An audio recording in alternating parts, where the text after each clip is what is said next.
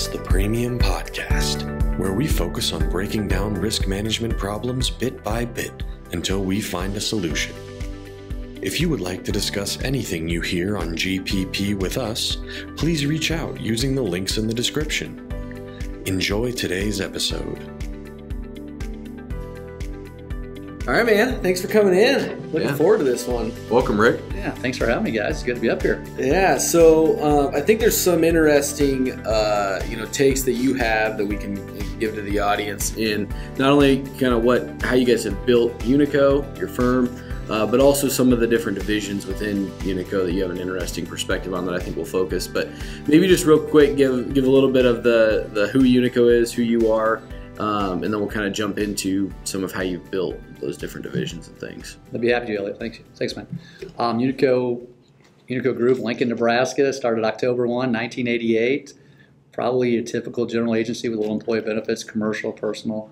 But we've kind of expanded. We have Omaha offices. Now we have employees on both coasts in North Carolina and Oregon and Minneapolis, Indianapolis, Kansas City, Denver, all the way in between, but still definitely a Nebraska-based organization and proud to be. Yeah. Wow. Totally. So in the firm, as we were talking on, we call it show before the show, right? Because there's always a lot of good stuff. But the firm started, with a merger of two, insurance agencies, right? And then we were talking early 2000s is where, you would kind of peg it when you started early 2000s, and then a little bit later you started some different divisions of the company, which are really what maybe propelled kind of your model and things that you guys are doing today. One of those, which I think is super intriguing, I think the audience can get a lot out of, is your Unitel program, very much starting out as a niche, but has grown to something probably much more than a niche. So maybe give your thoughts as when you guys were looking to start that. I think a lot of firms or a lot of agents in the industry here, like, you got a niche, you got to be niche focused now, all those things. And then everybody's like, well, what the hell does that mean? And how do I start it? What do I do? And where should I pick? And what if I pick this niche and somebody over here wants me to do business? So maybe give your thoughts when you were just, how did it start? Was it organic? Did you make a intended decision to do that? What was the start to Unitel? You bet. I'll back up for a second, and then we'll look to some good fortune too. But I came on board August 1 of 2002, and actually came on with a niche focused already clear back in those days. It was going to be not communication companies, not telephones, not Unitel. It was going to be lumber yards. We had, and that was part of how I got the opportunity to come at UNICO. Is there was a relationship built with Indiana Lumbermans and a gentleman named Dean Pullman, who came in and said, hey, I have some lumber yards I'd like to write, and my partners that were there at the time said, we've got this young guy we'd like to hire, might be a nice fit. So from day one, had a niche, and I think that year I wrote 26 package on lumberyard accounts and 44 comp accounts in 2002 out of the gate, but really focused on it. So I had a mentality for niche already. I'd love to say there was a big plan on Unitel. There wasn't. Again, August 1st, 2002, my very first day on the job, we didn't write one telephone company at UNICO at the time. It wasn't a niche. It wasn't anything. Scott Nelson, our president at the time, is now retired, still like a father to me, said, hey, Rick, you want to kind of go to lunch? It's your first day on the job. I've got a meeting after lunch at Rimbold Lutke Law Firm in Lincoln, and you might as well just come along and kind of listen to see what I do for a living. And so he took me out to Runza, Nebraska. You got to go to Runza on your first day. Super fancy. And we went across the street to Rimbold Lutke, who's now actually above us in our building in Lincoln, but at the time was across the street from there. We met with a company called Bankelman Telephone, and the idea was we weren't looking at their insurance or anything else. They had flown in on a private plane and just were good friends. Tim Clare at Rimbold, now Board of Regents, was their attorney, and then Jim Slattery that specialized in accounting in telecommunications companies. And they came in, and we just sat and listened to that, and we came and said, we'll look at a consulting agreement to review your coverages, what you have, up to the disaster recovery program, risk management that you talked about earlier in a meeting before the meeting, just kind of all the things we can do for you. And we didn't bid their insurance at all. We said we'd be happy to do that, and we'll bill you $1,800 for it. No problem. We leave. Scott's like, I had ran my background, Elliot, was running a claims office prior to that. He's like, you got your CPC, you got claims. How about you just do the whole agreement, and we'll split it 50-50. The money is $1,800. The company gets half. We get $450 each. That was the whole this. This is very first day on the job. We get back to the office. No way. I spend probably 30 days putting this proposals together to them. They love it. They actually 5 years in a row, they were a client doing the consulting. I finally had to fire them because I felt like I couldn't bring any more value to them. And because we started this program, we'll talk about in a minute, went well. I think 30 days later, Tim Clark calls back and says, hey, they love what you did there. Fall City wants you to do theirs. And then I think we did Hemingford, and I think maybe Arapahoe that your dad wrote. So we started, I think within a year, I did 6 of these probably. Scott, on the consulting agreement. All consulting. None of them we asked for the insurance. None of them we said we wanted. We didn't pitch it. In fact, our agreement just kept us even from proposing that. A lot of times we were building like, just a disaster, you had a tornado. If you had a fire, what would happen? We'd go through employee handbooks for them. Those things maybe are more common today, but in 2002 they were pretty rare. Yeah, right? 100%. And so it was all built around that. I think my last one was maybe 120 pages long in the engagement. And Scott's like, you can just have all of it. It's $900. You're doing all the work. I'm just trying to help a young guy out. Yeah. Appreciate it. And that's kind of what got started. It wasn't this pre-planned niche or we're going to take it to where we're at today. That would have been going on now in 2003. Some of the people younger listening, maybe this was a hard market for work comp, probably the last hard market for work comp we've had. And so none of the carriers wanted to have it. What they didn't know at the time is one of the carriers had this program, was writing this, been around since 1968, and they wanted to get out of doing work comp. So as I'm coming into all these consultant, the guys that keep losing business based on my advice, or more package generated, they have a D&O product that's not very good, they're losing D&O. They came and said, hey, we think our program might be over if we don't find a solution for work comp. Can you help? So again, it wasn't us pitching, us asking for anything. It was these consulting agreements after consulting agreements. So by June of 2004, we came back in and said, we found a solution for you to do the work comp. And on June 30th of 2004, so still not even 2 years from that first little consulting, we did about 430 accounts at $8 million in premium work comp only on that day without ever pitching or proposing. In fact, they gave us the loss runs, the experience mods, and the deck sheets. Every month they would just come in. And at that point, states like Nebraska we still didn't have credits and debits yet. They were 05 when they were coming out, but a lot of states already did. This was 04. Most of the stuff was already written high enough that our agreement with the carrier we had partnered with was we're just going to write it flat. So we were able to come in and debit most of that stuff, even get more on it. And we did about $8 million of premium and at 10% commission on work comp, and nobody paid 10 points. In those days, everything was 5. And we hired our first risk manager. But that was initially with myself, and I hired one account manager to help me just in that program that we hired her in 2004. That's kind of how we got started. Wow. Yeah, those are always the best niche, type of stories because it comes out of a need. It comes out of it's natural. It's organic. There are some people that have built niches that we'll hear about that were very intentional about it. They said this. I see a need here. I can build a program. I can do this. I'm going to grow it to there. But normally you hear it's something like that where it's like I was in on a few accounts. I started to write a couple more, brought in a few more here, had a referral source, and all of a sudden I've got, $8 million in premium, and it's a niche, it's a division, or whatnot. And I think some of that just comes too with you learn the expertise, you learn the language, and you do it organically. When you try to force a niche, people can tell, you don't know my business. How many other people do you write in this business and things like that. So I think that's an awesome story. So fast forward, where's it at today, and where does that, as you call it now, a division of UNICO? Yeah. Real quick, Elliot, I want to hop in before we go forward. I think because this is crazy in terms of, we have a lot of people on and talk to a lot of people in the industry, and still coming at it from a pure consultant perspective is rare. And this was 20 years ago. Yeah. So what was the mindset in the firm at that point around just what you were doing and how you were doing it, and how much traction were you getting versus the people who were going out and still trying to, write the next account and to ring the commission bell and da-da-da-da-da? Yeah, it's great. It's a great question. And it's getting product of where you're at in time. I had started out to do that lumber, right? And so that's what was going to be the cash cow. This was just a hobby. Yeah. And blessed to have a couple partners that were like, hey, you're the young guy. At that point I was 32 or 33, so I had 10 years of insurance experience, but was young to the agency. Low risk to them. No risk. It's a little, they looked at it initially as this is small money. These are the small little and I love the idea. For me, with my background in claims, litigation, I'm going through contracts, I'm reviewing stuff, and it was an opportunity to help. Just as a service oriented, they needed something.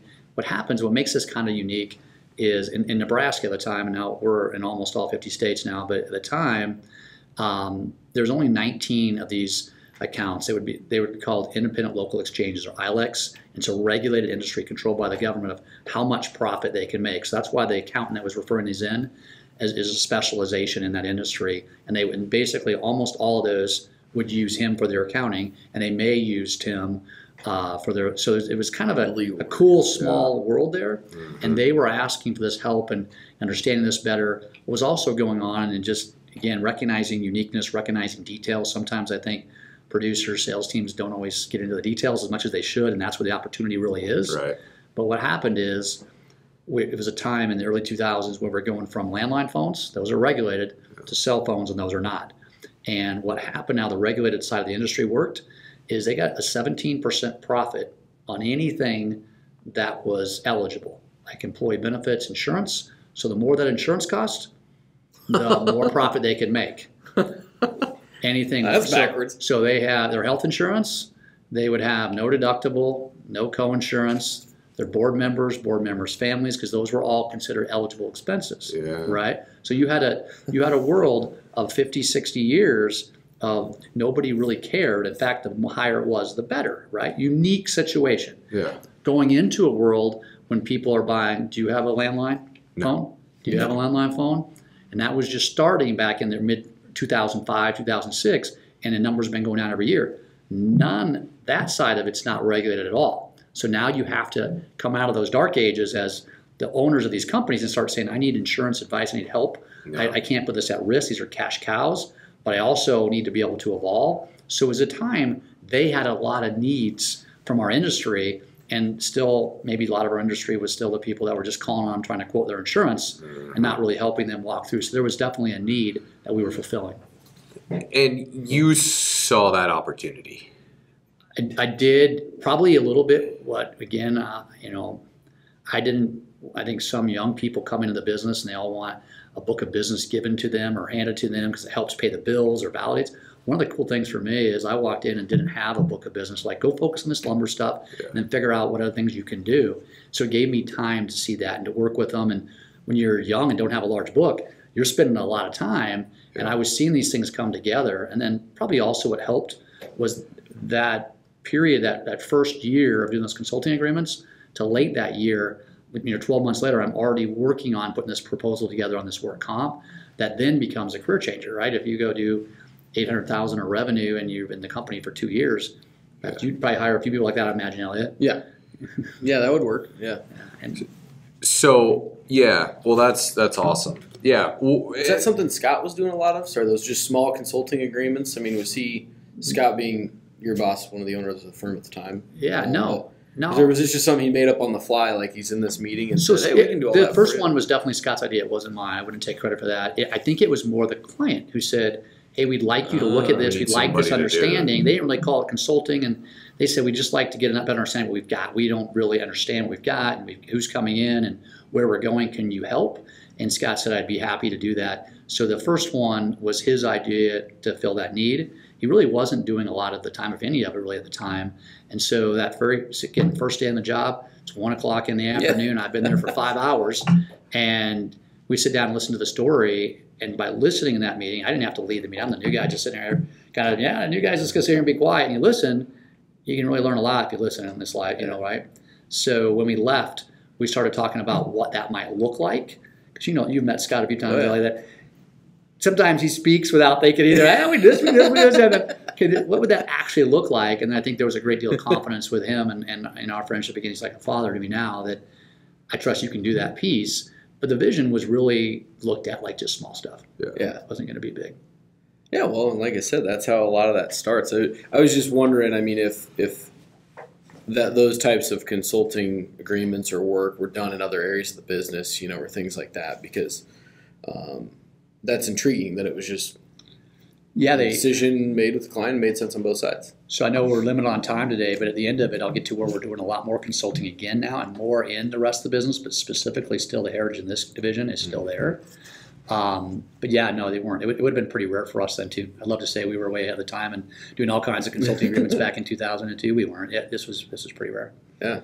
So. All right. Well, I'm sorry. I wanted to get some context around that. So. No, I think that's spot on. So yeah, take it from kind of there to where it's at today. Anything that sticks out in between, because you were obviously building it and then going into 2008 and everything that happened there, and so just some of your thoughts around that progression of that niche into more of that division. Yeah, I'll go as quick as I can, and then you guys can back me up if you need something more with it. But so that first year, really, when we went in away from just the pure consulting, I mentioned a couple of those clients still wanted me to consult a couple of years later. Well, as we started to write that work comp, you're kind of walking both sides of it now, and you have a couple of people who are losing business. And wait a minute, they're losing it to us, and I'm the consultant on it.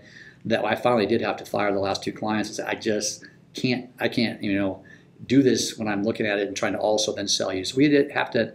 The pure consulting in that arrangement, being completely independent, we did have to stop a couple years later. But so the first niche, we started doing the work comp, and what happened was the main product that we were partnering with was a package product that was built just for this industry in 1968. At this point, QB had just come into the United States. They bought it in 04, 05. So they still had a really poor D&O product. And they could only do umbrella to maybe 5 or 10 million. And some of these clients were big. There's a lot of small ones too. So the next year, we probably did $1 million of D&O.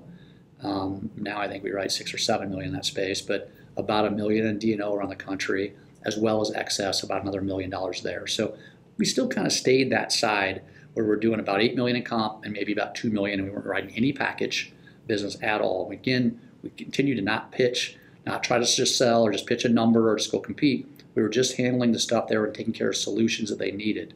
What we were also doing, what made this really unique to the independent side that we all are, is there were 7 primary direct agents that sold that product and that product only around the country.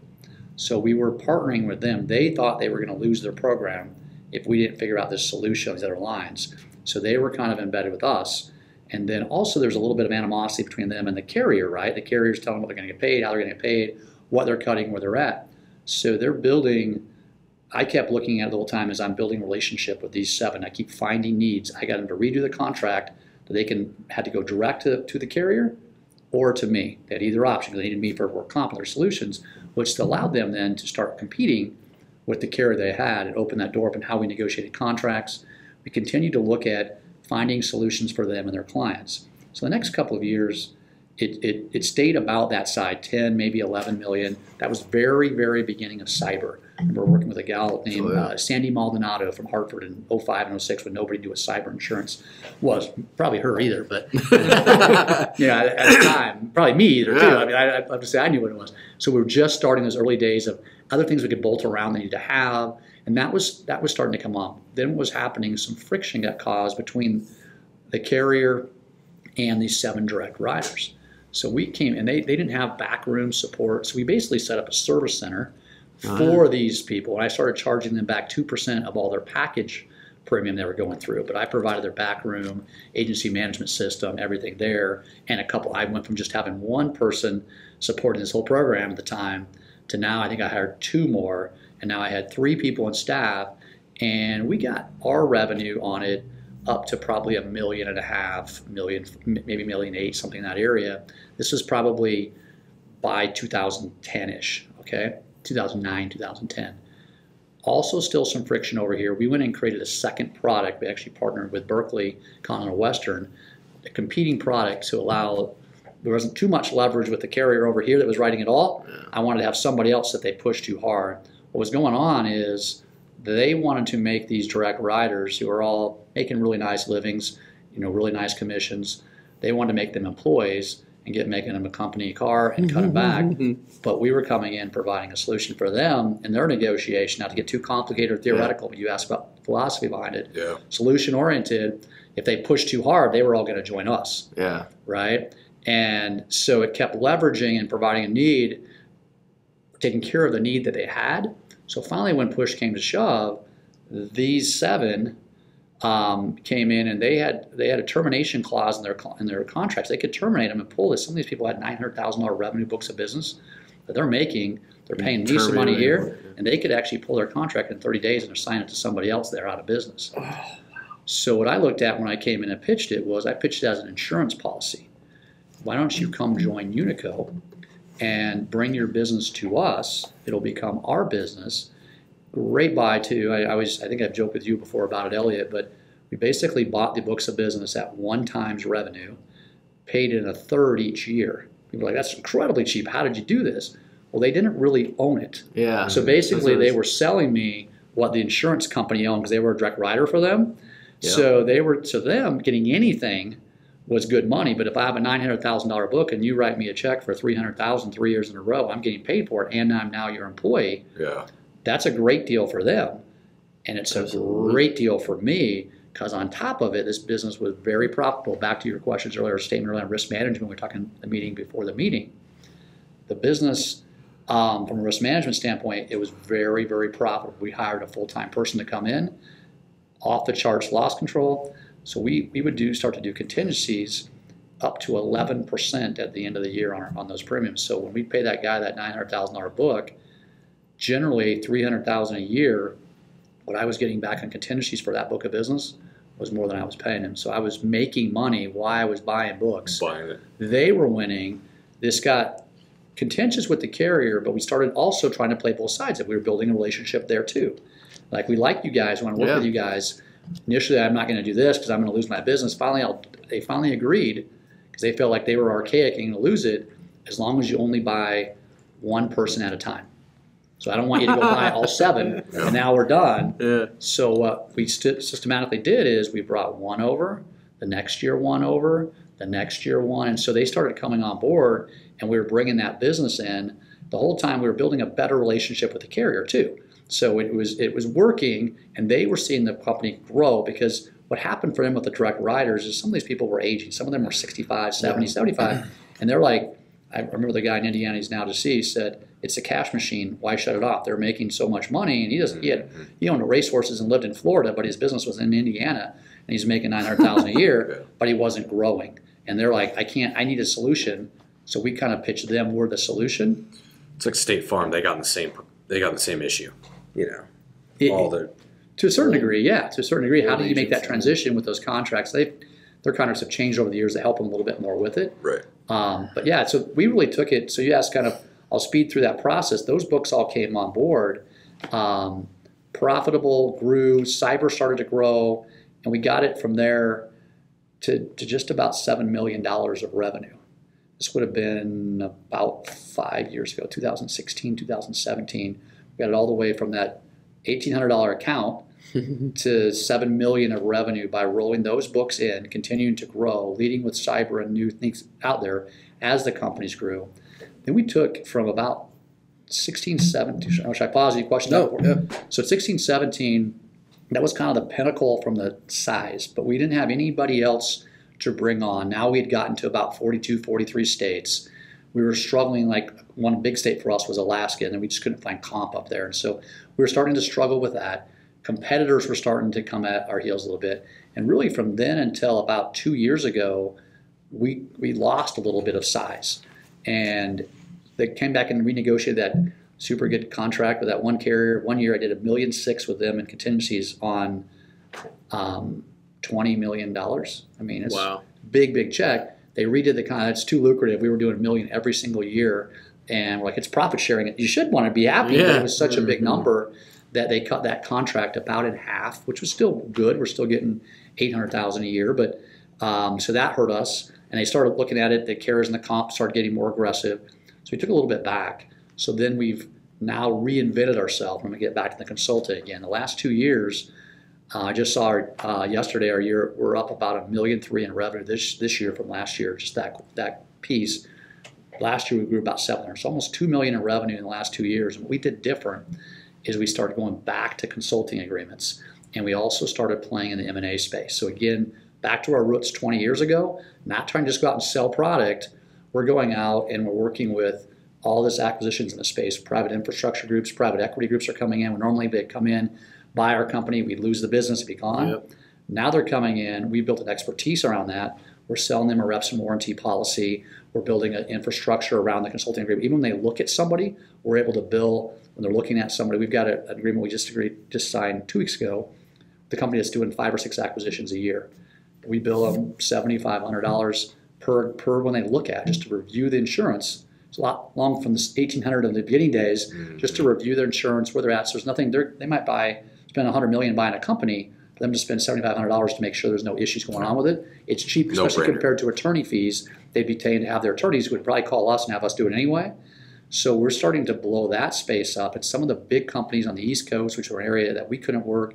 We have a big one out of London that we do all their stuff right now. So we've started reinventing from those old days of that regulated industry when there's so much there to the today of we're working with people coming in that we still may not write their insurance. They pay $3 million, $5 million a year in premium. We might write a few of their companies, but we're doing consulting engagements. We're making sure they have best practices throughout all the companies they're buying, so they're similar. We're building very close relationships at a CEO level with them, and it's really kind of funny thinking back. I didn't think about it until you started asking the questions. How we've gone full circle, and we're right back to consulting again. That's where we start getting our growth again. Well, and I think another theme that I'm just like hearing consistently across this, I mean, it's so amazing, is, your thought process around just being innovative on your heels, looking to provide a solution to a problem that the client has. And I feel like, if you take your situation off the table and you look at the risk management industry as a whole, I mean, you don't find that. It's very archaic. It hasn't changed over the last however many hundreds of years, but it's like you have gone out on a limb, if you will, and have had a forward-thinking thought process to kind of forge ahead, and it's rewarded you guys significantly. Well, it's solving problems for clients versus just selling them policies that they already have, which is inherently going down the commodity route, right? Like they can buy that cheaper somewhere else, and eventually they're going to be able to buy it from, Amazon or somebody. And we all have to transition we have to provide valuable advice in order to stay relevant. And if we can do that, ultimately, like you're experiencing now, you can actually charge more to the client than we can make through insurance policies, And so maybe just go back to kind of when you were talking about that, building that up through bringing solutions. Get a little bit more tactical. Like, how did you identify those problems that you could bring a solution to? Was it something that you guys just tried to do, or was it just having conversations with clients? Was it like, how did you approach that so that you wouldn't, just be walking in and saying, hey, let us quote your business, or, whatever it is? Yeah, so I'll hit real quick. I honestly think that initially our solutions were more for those other agents who needed solutions there, right? So necessarily don't always restrict yourself just to the actual end policyholder, the insured. Sometimes you can take care of other people, and that can, like, I took care of this attorney or this accountant who were centers of influence, right? And so then they started referring everything in, and now we do the law firm. We've done that accounting firm forever, so that started because we helped them provide. So as much as we were doing this and building this thing up, I remember a few years ago so we're also heavily involved in state and national associations in this industry. We're the leader in this space in the nation now. So we did a function in Chicago, and that accountant who thought I did him a favor, we took out a ton of his clients in Chicago, and we took the bill for the whole thing. He's like, no, you don't do that. I'm like, no, you don't understand how impactful this has been on our organization to be able to do this. And it's like, I know you wrote this, because he still only does these a few Nebraska clients. Now we have 750 clients around the nation, and had no idea, and be able to thank them and give back. Yeah. But it really isn't. So I'll get to the policy, because your question is dead on, Elliot, with it. But we really looked at just solutions for all parties, not being closed-minded to selling that product. And so the attorney had a question, the accountant had a question. Now the individual agents, I started working with these 7 direct writers, they needed help. Then went back to the insurance, and we really value the partnerships we have with our insurance carriers. And we get a little bit egotistical ourselves that we hate that name agent, because I'm an agent of selling your product, and we don't believe in we're selling your product. We're trying to find solutions for clients. And if your product is the product that helps that client, then it's a great partnership. Yep. And our goal is to make you money also. It's not trying to drive that price down and hurt you. We really want to bring the sides together with that. So we looked at that carrier who had a problem. They couldn't grow. They couldn't do anything. They were in a fight with their agents and figured a solution there out too. And that's where we kept advancing. So each year it kept evolving. but it was always based on those solutions. Now, up to where we're at today, it really is more client focused. So back to your question on one of the things we've had really good luck, and I think most of the other agencies listening have too, probably, is we've hired in the industry. Our last hire that's just doing unbelievable. We hired 4 years ago. He's out in Carolina, but he had 16 years in communication, and what he did was sold software to all of these big companies, not the small original ones, not the regulated, but the ones who are doing this space. So at this point, he's 40 years old, been in it since his mid-20s, and knows everybody else who's been coming up.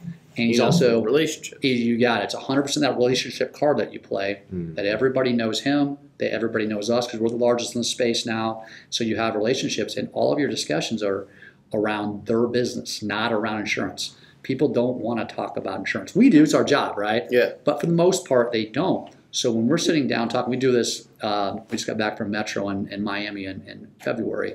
It's all it is mergers and acquisitions for communications companies. We're the only broker in the nation there. Nobody else, and there's 2,000 people there, and it's all just mergers and acquisitions.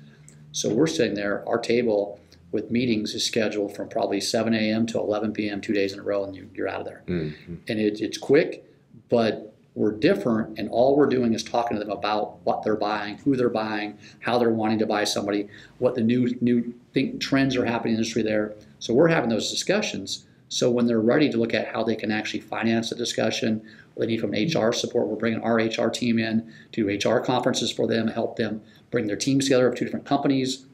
Who are they going to call? They're going to call that person who has that relationship. So we're never really asking for that piece of the order. Normally what happens is we still get paid by property, casualty, and employee benefits.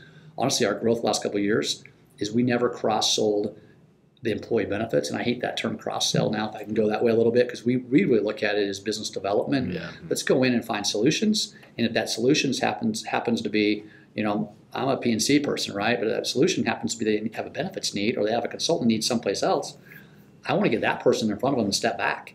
I think too many times in our business we try to sell people the thing that we know, right? Instead of the thing that they need.